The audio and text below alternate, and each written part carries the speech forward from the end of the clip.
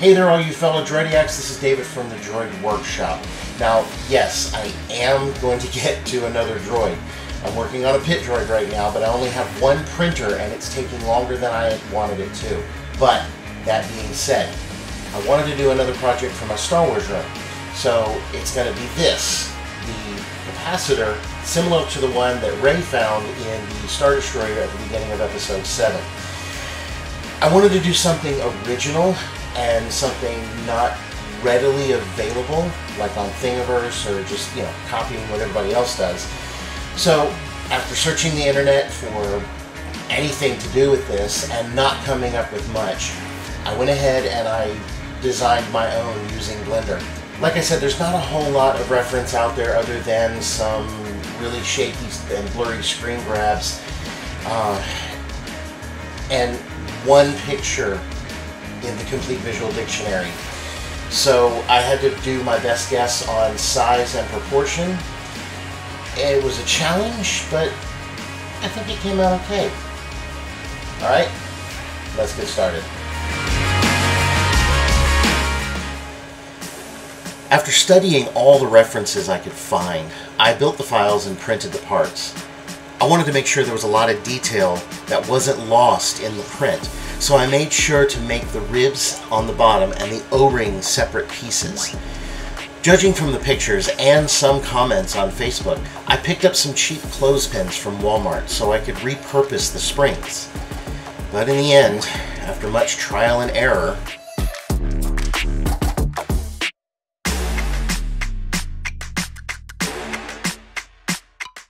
for me, they turned out to be more trouble than they're worth.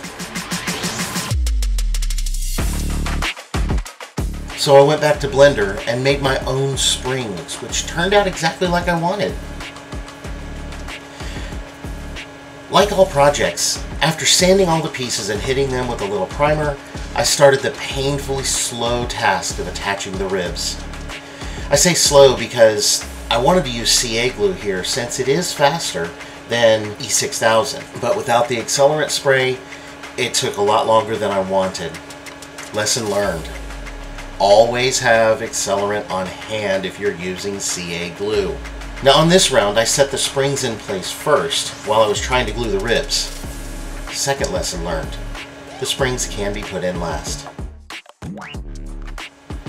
Now on to the final painting. The springs are supposed to be silver with a little bit of corrosion on them, so I manually touched them up with rattle can silver and a cheap paintbrush. Next up is the main weathering and grime. I've done stuff like this in the past, but I picked up another technique from Van Oaks Props on using a spray bottle of water to make the grime really flow into the cracks and crevices before dabbing off the excess with a paper towel. It really worked out well, and I think I'll be doing this from now on.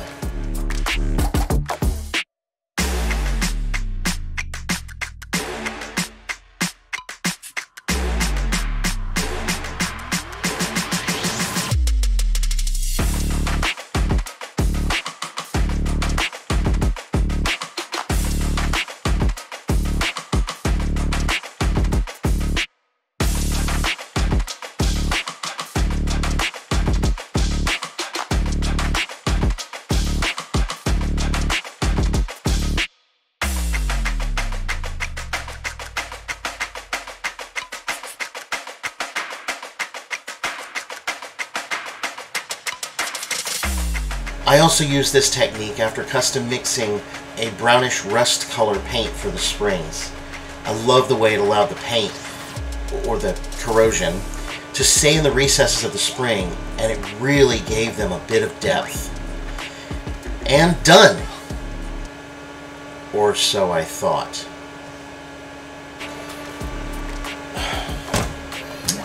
"3D design and printing is a constant learning process. You never stop learning. You will never get something right on the first try. Or if you think you have, you'll find areas that you look at and say, I can do better, or what the heck was I thinking?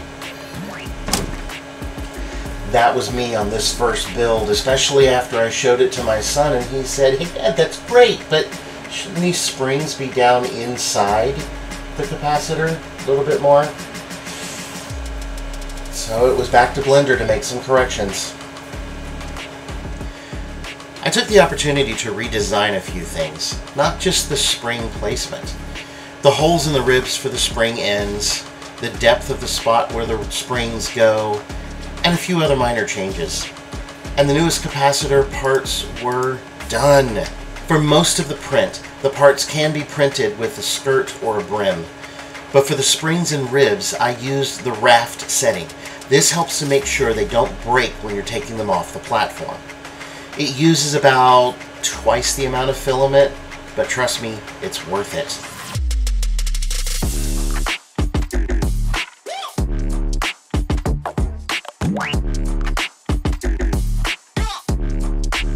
The build for this is exactly the same as the first, except this time I had the accelerant for the CA glue, and I put some tape on the bottom piece where it slides into the top to save on sanding off the paint for a good fit. Inside the capacitor is hollow, and the hole at the top is open to the inside. I did this because I wanted an option to add an LED at a later date, but I still don't know if I want it to be a steady light or blinking one, so I'll figure that out later. Now for the socket, we don't actually see what Ray pulls the capacitor out of, so we don't really have a good clear reference of what it plugs into. So for this, I just made something up on the fly that this would fit into.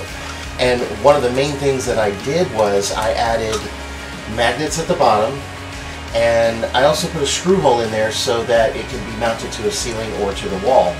But a happy little accident is, didn't realize until after I had printed everything and got it all put together, that this bottom ring of my capacitor actually fits very, very snugly inside here. But I went ahead and I put the magnets on there anyway, just to make sure that it doesn't come out and possibly fall from your ceiling and all your hard work is kaput. So there you have it, a Star Destroyer Barrel Capacitor and socket. Can't wait to get this mounted in my own room once my room is done. But I don't know where it's going to go yet, or how many I'm going to end up making.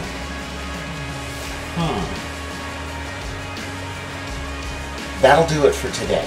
I'm going to be putting a link in the description down below to my website where I'm going to be hosting the files for this if you would like to get this and build one for yourself. And if you do, please let me know about it. I would love to see your creations. I'm going to be including my email address and my personal Facebook page so that you can message me and let me see what you've done. And if you like what I did here today, please make sure to hit that like button and subscribe to this channel so you can get all future updates. And I promise you, the next one will be the Pit Droid. Promise. Pizza.